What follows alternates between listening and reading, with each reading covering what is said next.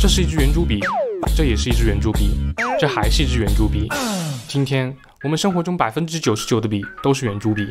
这些圆珠笔按墨水类型可分为油性、中性、水性3类，但工作原理都一样。里面的笔芯存有墨水，在重力作用下会通过笔尖内的沟槽附着在一颗球珠表面，球珠在球座中的旋转就会将墨水转移到纸上，形成笔迹。在这个过程中，墨水成分和笔尖设计的微妙差异都会带来完全不同的书写体验。那么怎样才能让圆珠笔写起来如丝般流畅顺滑？圆珠笔诞生于1943年，传统上用的是油性墨水，主要采用苯甲醇这类油状液体做溶剂，再添加色素，跟蜂蜜一样粘稠，称为油笔。1979年，日本的三菱铅笔公司发明的圆珠笔首次使用了水性墨水，以水做溶剂，再添加色素，跟毛笔墨水差不多。5年后，樱花公司发明的圆珠笔则使用了中性墨水，大致是在水性墨水基础上添加了增稠剂，让墨水呈凝胶状，粘度介于油性和水性之间。自从水性中性笔发明后，油笔就被中国人迅速抛弃，但今天的欧美国家却仍偏爱油笔，这是为什么？主要是因为文字。欧美国家的拉丁字母弧线多，使用粘度高、滑溜溜的油性墨水写起来更顺畅，而中国的汉字笔画繁琐，且有许多直角的转折，使用粘度低、摩擦感较强的水性中性墨水更容易写出汉字的笔锋。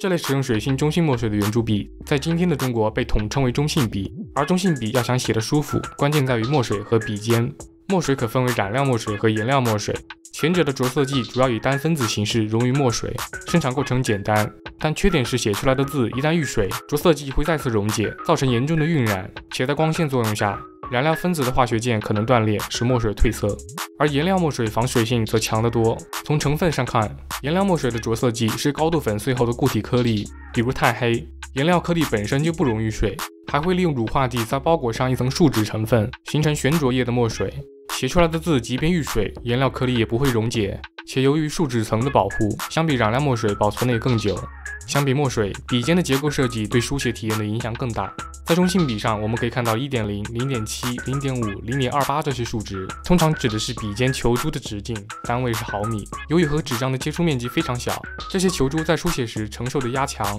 相当于一只大象站在高尔夫球上旋转，所以需要一种极为坚硬的材料，通常是碳化钨，墨氏硬度9级，接近钻石。它的另一种用途是制造穿甲弹的弹芯。此外，球珠和球座的加工必须非常精确，两者间隙如果太小，球珠滚动不畅，容易刮坏纸张；间隙太大，则容易积墨。这种微米级别的制造工艺难度极高。中国每年生产400亿支圆珠笔，占全球总量的80%，但长期以来，笔尖的生产设备只能依赖进口。比如这台瑞士生产的高精度机床米克朗 LX24，可用于生产笔尖，将直径约 2.3 毫米的不锈钢线材裁切成圆柱，经过钻孔、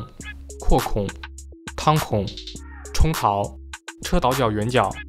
安放球珠、收口、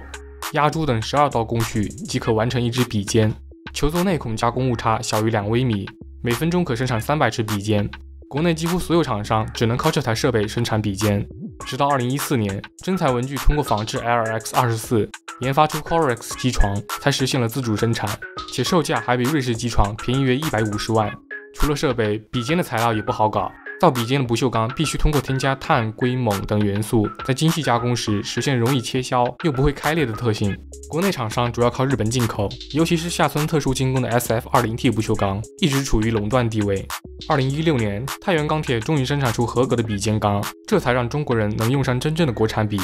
但要想造出高端中性笔，这还远远不够。日本的制笔巨头早在上世纪90年代就玩出双珠系统、3点承托、笔尖弹簧等各种花样。这些特殊构造的笔尖对工艺的要求也更高，一支笔可以卖5到10元，毛利率可达 50% 以上。而国内厂商最初靠仿制日本中性笔起家，如今每支笔的价格都在1-2元。中国最大的制笔企业晨光，2018年卖笔的毛利率约 34%， 相比日本笔是低了点，但薄利多销，一年也能赚到 6.7亿。不过，对课业繁重的中小学生来说，不论日本笔还是国产笔，只有配上这台888元的仿生写字机器人，才能真正写出有灵魂的暑假作业。